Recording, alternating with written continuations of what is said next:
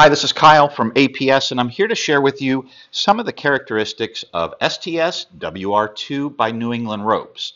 Now, what the heck is that? STS is stronger than steel, and WR2 stands for wire replacement rope.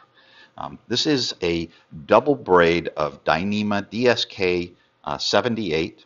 It has a very tightly woven jacket, and because of the weave and the Dyneema, it will hold up very well in high chafe abrasion situations.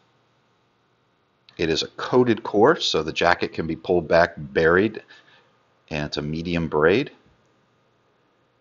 So this can be used for replacement lifelines and some select standing rigging applications, backstays, things of that nature. But the vast majority of this we see used for replacing wire lifelines.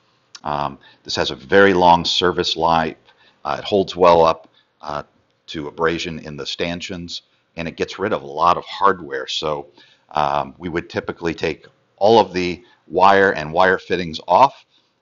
Using your measurements, we would put an I-splice in the front that would get luggage tagged to the front stanchion, run this through the stanchions, and at the stern we would strip back the jacket.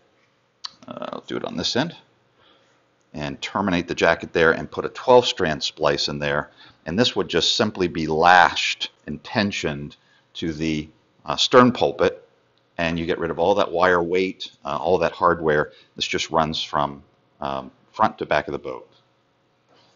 This is available in the one color, in the 3/16, which you can see here how stiff that is. It doesn't even want to fall down, and in the 1/8 inch.